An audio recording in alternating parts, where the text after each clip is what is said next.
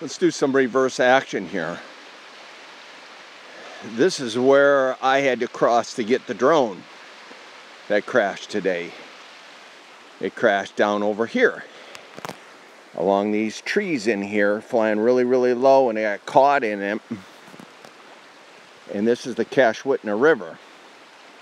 And I said, for almost $1,000,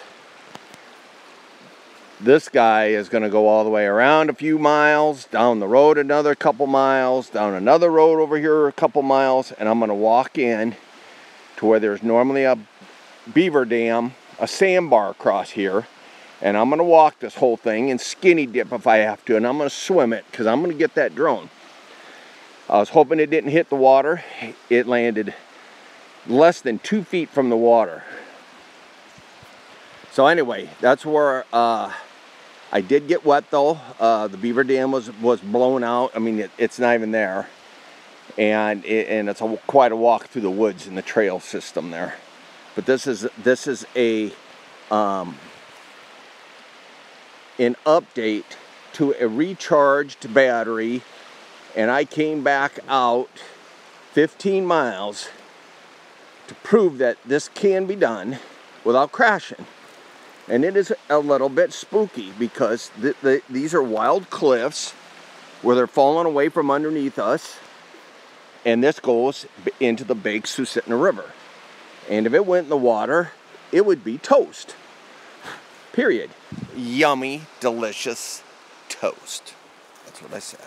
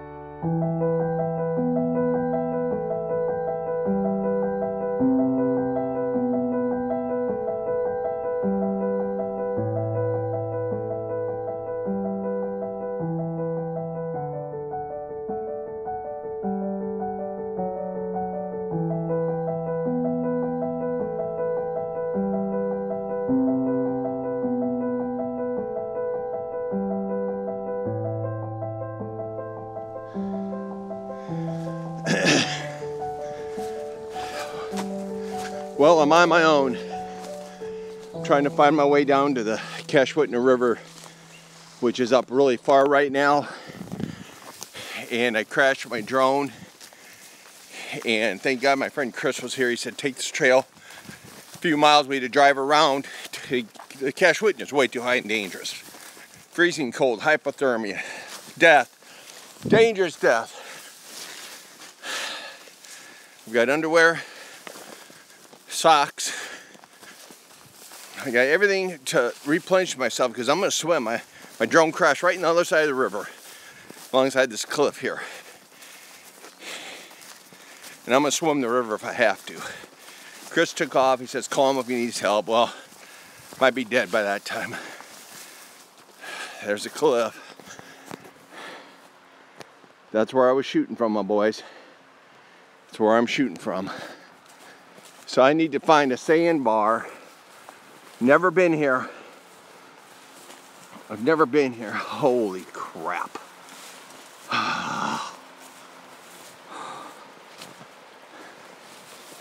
Shit. Oh boy. Well, there's where I was shooting from, boys.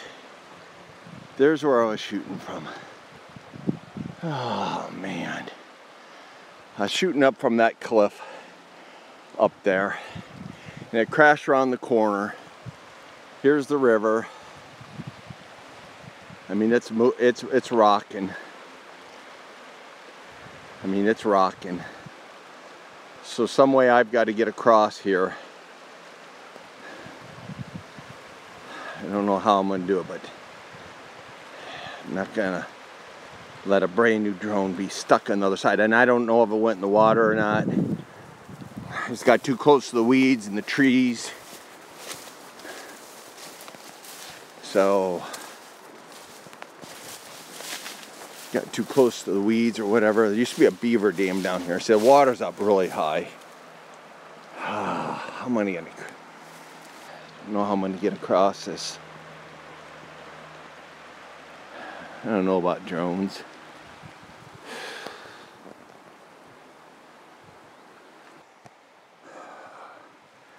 Well, I'm not going to take my phone, my keys, my wallet, or anything with me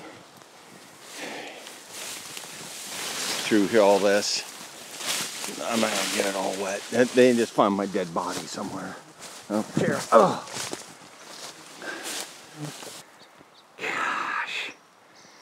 Why me? Why me? Anyway.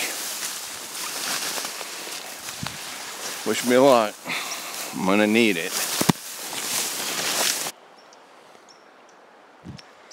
From rescuing my drone, I went around the side where it had crashed up into a tree for some reason for obstacle avoidance. Obviously didn't work. And I went through the grass and hunted. It wasn't grass. It was not grass where I was at. It's completely thick, entangled brush with beavers that have cut trees off, and they're like spears in this tall grass. So as you're walking along, but way over your head and over a beaver dam, all of a sudden you just spear yourself. You know, you just fall right into a spear. I found a beaver stick here, and it has saved my life. Thank you, stick. But I found my drone,